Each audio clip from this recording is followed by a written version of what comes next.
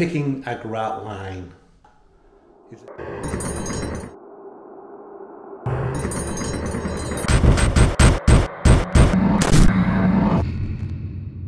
So how do you go about picking a grout line for your tile? There is a rule. The minimum grout line is a 1/16 of an inch.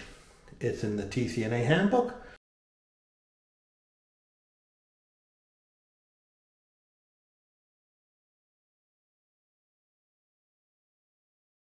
For this tile here, handmade tile, has a lot of defects in it, has a lot of different variation. You can see that the tiles aren't all exactly the same size. And if you look at the wall tile, you can see that the grout lines look pretty even all the way around. Now the reason for that is because I used a slightly bigger grout line. These are about 1/8 of an inch. If I tried to butt these tiles, then I would have had a very uneven line, and it would have looked very undulating. It wouldn't have looked straight.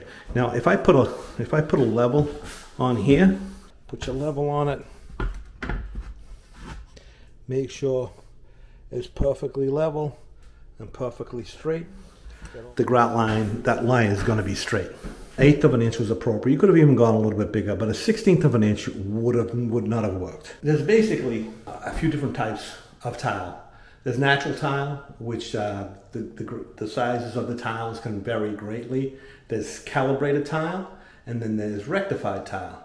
So most of the tiles that you're going to deal with are going to be calibrated or rectified. Calibrated tiles, it's a dry pressed powder which has very little water content in it, and they press them and they form them into tiles, and then they fire these tiles and the tiles shrink. So as they shrink, they're not going to shrink all exactly the same size.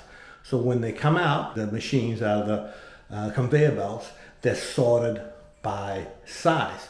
So they're sorted by caliber. It means that the tiles have to be within a certain size range to fit a certain caliber. The tiles are sorted and they're boxed. So when you buy, you want to make sure that you look at all the numbers on the boxes and make sure they're all exactly the same. So this is for that tile here. And you'll even see on here, it has caliber 5. So you want to make sure that all the boxes, all the numbers match. You want to make sure the dial matches, you want to make sure the caliber matches, and then a lot of times they'll have a gauge on there. The gauge is actually the thickness of the tile, because there can be a variation in the thickness of the tile. So for these calibrated tile, usually you can't do a 1/16 of an inch grout line. It's gonna have to be bigger. If the difference in size between the tiles is when you measure them is like a 1/16 of an inch. If you try and do a 1/16 of an inch grout line, what's going to happen? You're going to have some tiles that touch, other tiles that have a much wider grout line. So you need to make that grout line wider so that the center line averages out. If you've got a tile that varies by a 1/16 of an inch, the size of the grout line is supposed to be 3 times the difference of the average size of the tile. So if they vary by a 1/16 of an inch, that means your grout line is supposed to be 3/16 of an inch. A lot of people don't like the wider grout lines. I know that. But so you're going to have to make a choice on if you want your grout lines to be straight or if you want your grout lines to be uneven and have a narrow grout line. What are rectified tiles?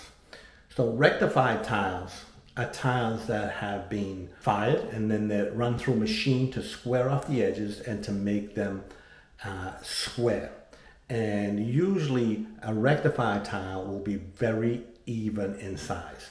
The difference in size between the tiles will vary very little, and usually a rectified tile can have a narrower grout line. You don't want to do a grout line any smaller than a 1/16 of an inch. That is the minimum recommended grout line size according to the TCNA. Does that always mean that rectified tiles are going to be perfectly the same size? Well, most of the time, yeah, but sometimes you can get a lower quality manufacturer or whatever, and you can still have a variation in the size of the rectified tiles. It all goes to the quality of the tile. Well, a good quality tile is going to have better quality control. The calibers are going to be closer together. You're going to have a tighter tolerance. They're going to be flatter. it's just going to be a nicer tile. If you want to buy a cheap tile, then you're going to have to sacrifice quality somewhere, and usually that is in the caliber. Tile won't be as good as a quality tile. Remember, the grout line size is determined by the tile and not by the desire that you have for a narrow grout line. Best thing to do when you're trying to pick a grout size is to lay down a few tiles dry and see how they run, and check to see if it'll work with the grout line that you want. Don't forget to like, subscribe, hit the notification bell, and check the description for lots of links to tools and other stuff that I have available. Thanks for watching.